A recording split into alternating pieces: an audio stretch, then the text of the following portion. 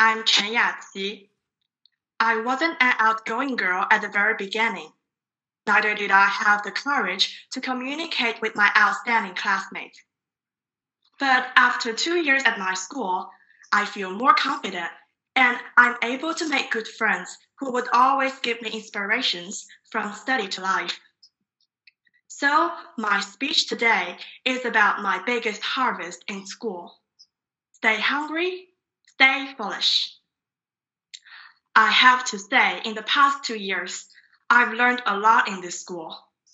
Not only academic knowledge, but also how to face mental issues and behave properly. Some people ask me how to survive in a bad class in which all my classmates seem to be much cleverer and more articulate than me.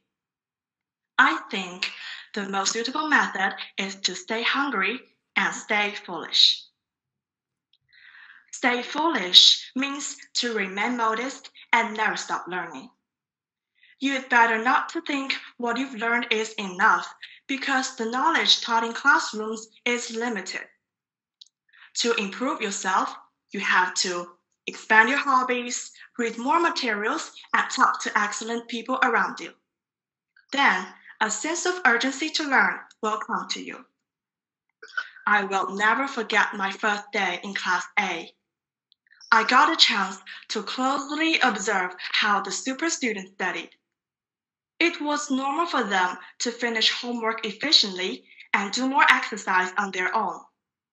Besides, they had deep thinking or creative ideas because they read a wide range of materials. As for me, I couldn't even finish my homework. That was where the gap appeared. So for me, it was best to stay foolish to catch up with them. Stay hungry means you have a strong will to study and improve. One who is hungry is always hunting. You hunt for your goal, for a better self. Every day, from every detail, you find your shortcomings and other strengths. You change yourself. If things continue this way, you will enter a higher stage. One of my best friends, who is among the top 10 of this school, is always full of energy. In class, she always focuses on the teacher's every action. After class, when there's a problem, she always runs up to the teacher until she can solve it clearly. When we are lined up for dinner, she talks to me about her study plan for the whole night. Her motivation is from her dream to enter the best university in her mind. She's always a model. There's a concept in psychology called mental cognitive.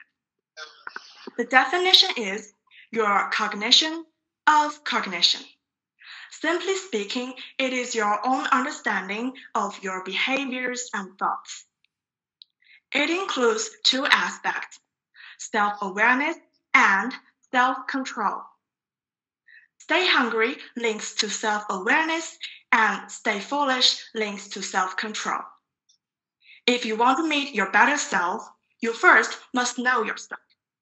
What are your advantages, what you need to focus on, and then, following the design of your heart, fix it. My first advice is learn to observe. If you're unsure about something, see how others deal with it. Then you will learn the difference.